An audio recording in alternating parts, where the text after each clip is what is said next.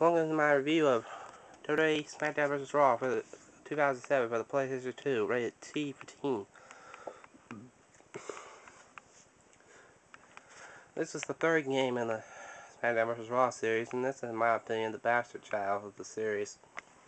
And I'm going to explain why this game was in my least favorite games of all time for wrestling.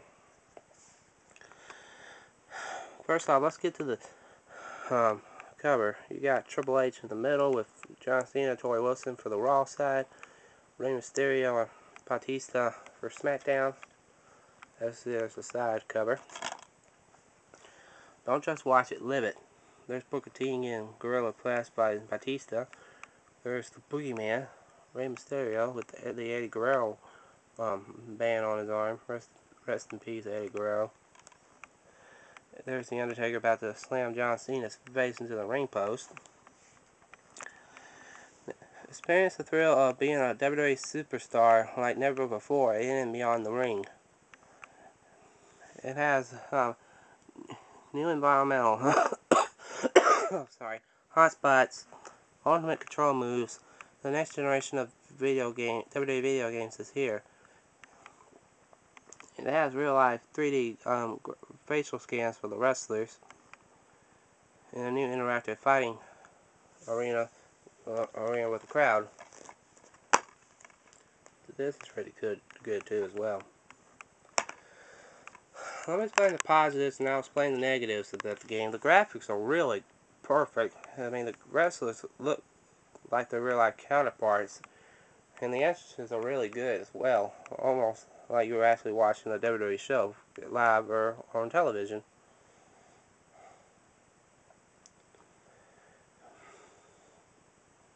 The sound is really good, and it features a lot of licensed songs from bands like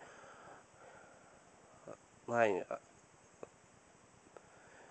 Days Grace and many other artists.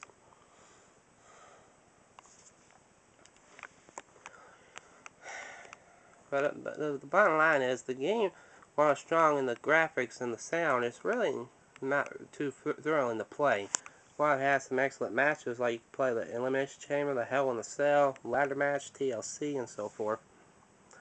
The General Manager mode is really good, so is the Season mode, but the bottom line is the game's controls are really piss poor.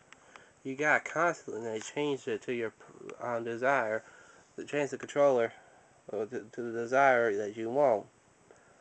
Like, you gotta put it from however you're used to holding the controls, like square to punch somebody, X to pin somebody, and so forth.